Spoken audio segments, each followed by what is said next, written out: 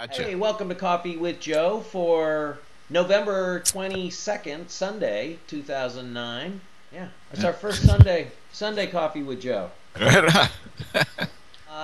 There are those who say you can't trust the government with anything. You certainly couldn't trust them with the printing press for the money supply. It's hard enough to keep any brakes on them now when they have to borrow all the money into existence. How could you ever trust the government to be in charge of printing their money debt free, as we advocate?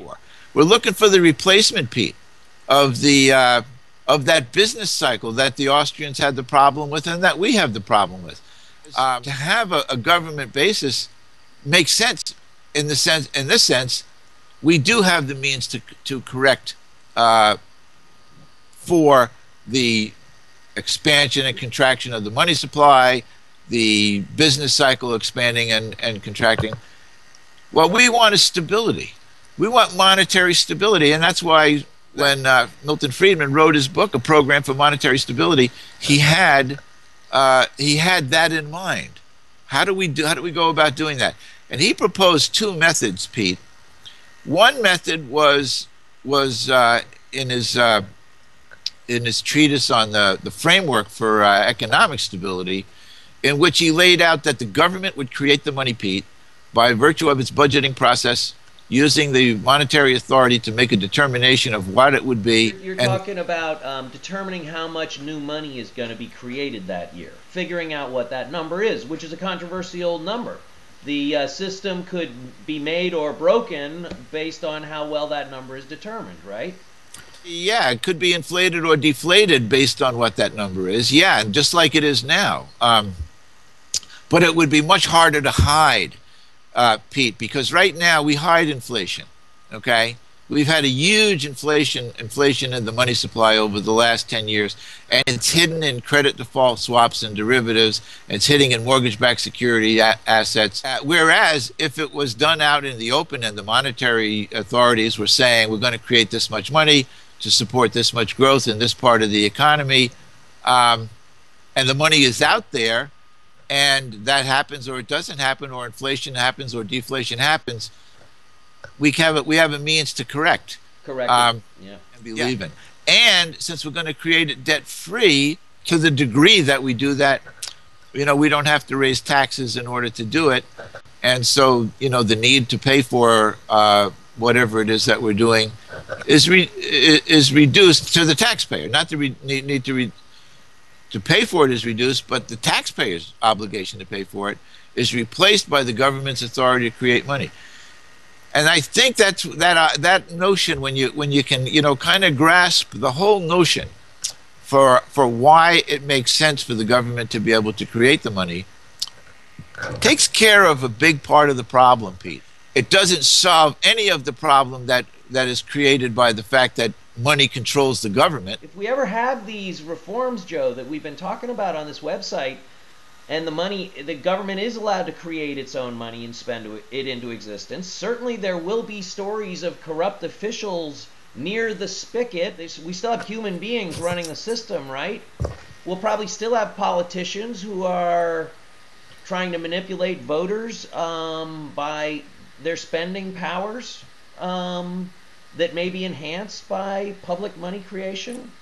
But then the voters will also learn, if they let their politicians create too much money for a few years, as you say, that they have inflation going on in the economy. Exactly. Exactly. And then voters can vote in representatives who run on a less inflationary, we're not going to print as much money platform. We don't solve the problem of either corruption or anything like that by solving the money system problem, Pete. Okay. But we're enabled to see what's happening. I would say that the potential for the government actors manipulating the money system is seriously reduced by virtue of having an open public monetary system, as opposed to it all happens behind the curtain. Try to explain money creation to just about anybody. I mean, even people who remember it from economics classes say they never really had much of a handle on it. Well, one of the great benefits of this public money system that you're talking about, Joe, is anybody can understand it. Definitely, that's definitely the truth, The, Pete. the, You the, know, the, the government creates the money. It creates fancy pieces of paper that can't be counterfeited too easily, that we all exchange every day, pieces of paper just like that, based yeah, on basically their non-counterfeitability, right? Which doesn't have anything to do whether it came into existence as a debt or not. Anybody can understand it. Anybody can understand how there would be too much and its relationship then to inflation, or how there might be too little and its a relationship to deflation. People could be more involved in making democratic choices that affect their monetary system, because the average Joe could understand that system. absolutely. That's why there were so many average Joes involved with the Greenback Party, Pete. When you take a look at who the populists were with the Greenback parties in the late 1800s, Pete. Okay, there were a lot of farm Democrat labor people. There were people that actually understood how money worked. Okay, we were much better educated with regard to money back then than we are now.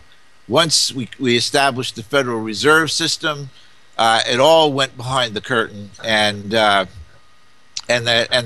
people's knowledge of it was uh, to watch the impacts and the effects when things went wrong, and to when things started to go right. Everybody knows, well, you know what, it's going up, but it's going to go down, and when it goes down, they say it's going to go up. That's about all they know, but I go back to my dad saying to me, Joey, when the when the crash happened, one day everybody was working and we were doing something, and we were doing something productive, and the next day we weren't. What happened? Why were they in that mode of not understanding what happened? There was a contraction in the money supply, Pete. That the banks, there was a run on the banks because we had fractional reserve banking. Why didn't they understand that? Because it was all from behind the curtain. That's why. Because we did not have government issue and government control and people being educated about money in the way that we will have in the future, I believe, Pete. Like I said, I think we're coming to go over the hump to having, people really understand the money system and to command an honest, stable money system so that we can keep what we create in the economy. That's really the objective of monetary stability is to prevent the theft by paper, the paper theft of our wealth. They call this the capitalist system, although every critic has his own criticism of how this isn't really capitalism. But I'd say my criticism of how this isn't really capitalism is it sort of seems to suck the capital out of everything. The capital isn't in the roads and bridges. It's gone. The true capital that are the things that we use to create the goods and services that we need is actually being sucked out of the system, it seems like to me. It's a little bit of an affront to call it capitalism, because it seems to liquidate all the capital it possibly can. Absolutely, Pete. Debt money's given capitalism a bad name. And not that there aren't things about capitalism that need to be balanced, and managed in order to have, but debt money is like the antithesis of capital. When the economists proposed the Chicago Plan for monetary reform, it was done to save capitalism. They said if we continue with the debt money system of fractional reserve banking, it's going to destroy capitalism. We need to save capitalism by putting in a government issue money system. And Milton Friedman, Mr. Free Market, Mr. Free Enterprise, said, first, we need to have the foundation of a level playing field of money. And then we can have all the free markets and all the free enterprise that we want. That does make sense. There's a place for government, and the money system, because it's our money system, because it's our economy, because we're the United States of American citizens, is a place where it does make sense, Pete. We'll pick it up again next week, and thanks for spending Okay, your thanks, time Pete. with us. See ya.